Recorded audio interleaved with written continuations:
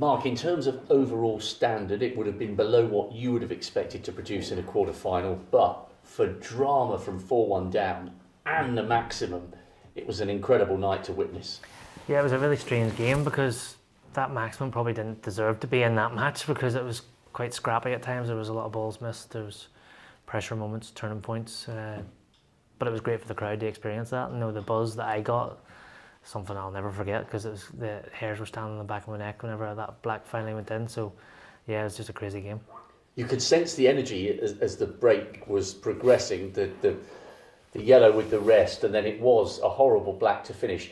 When you heard that eruption from the crowd, is that one of the best moments one of the best individual moments you've experienced in the sport? Yeah, absolutely. I think the only one that would maybe come close is the two moments I had in Belfast, making the 147 and then winning 9-8 against John in the final. But I'd say it was louder there, if I'm honest. Very close actually with the Belfast one with John, but yeah, one I'll never ever forget. I'd love to experience that again. And to do it against a good mate and one of the greats, Mark Selby, makes it all the better. Very sporting hug from him as well. But the decider was nuts. You both were clearly feeling the pressure and the fatigue being after midnight. Could have gone either way, couldn't it? I know it's going to sound so silly, but I genuinely wasn't feeling the pressure in the last. Completely took my eye off the red on 50 odd. Unforgivable. It's the only probably one of two shots I played that match that I'd love to have back just mentally because I wasn't ready for it. I just hadn't decided what I was going to play. I felt really calm, and then to miss that and then think, oh, here we go, going to lose this 6-5 after that chance. But putted some really good balls at the end. I was thinking clearly the whole match apart from that one or two shots.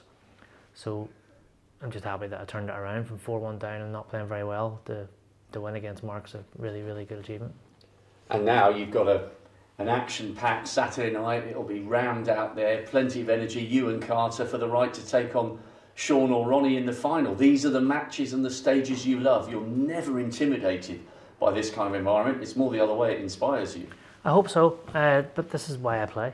This is why we all play. You want to play in these big matches, big events, and in front of big crowds. So hopefully I can go out there and just enjoy it and find some fun. It would be a huge prize if you were to beat Ali. You can make a case for what a wonderful occasion it would be to play Ronnie in the final. You've beaten him here in earlier rounds. But you can also make a case for saying how good it would be to play your fantastic mate Sean Murphy. So if you had a preference, which way do you go? I know I joked about it before. It would be bragging rights at stake if I was playing Sean, but I'd rather play Ronnie just for the occasion, his tournament, his backyard, the all-time great. You want to win these tournaments beating those type of guys, and that's no disrespect to Sean. If Sean was to come through, I'm sure we'd enjoy it and we'd rib each other a little bit. But yeah, if you gun to the head, I'd pick Ronnie. Okay, well, first of all, it's Ali Carter. Get some sleep. We'll see you tomorrow night. Well done this evening. Thank you.